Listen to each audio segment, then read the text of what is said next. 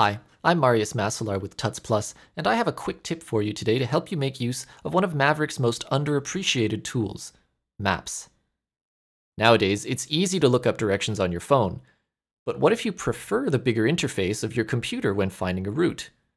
Let's open up Maps so I can show you how to get the best of both worlds by finding a route on your computer and then beaming it instantly and effortlessly to your iPhone.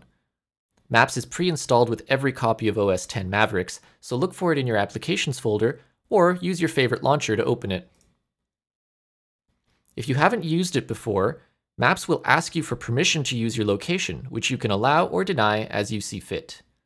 Now, let's get some directions.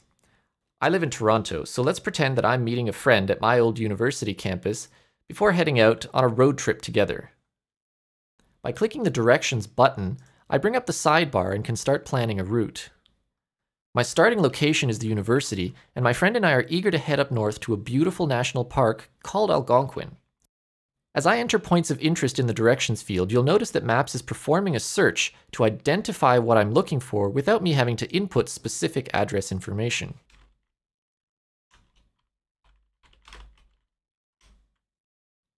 Once I have my route, I'm ready to send it to my phone.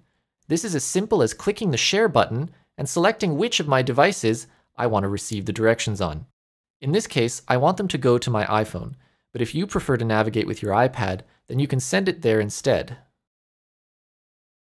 Once I've sent the directions, I get a notification on my device within seconds, and it opens directly in Maps, ready to navigate.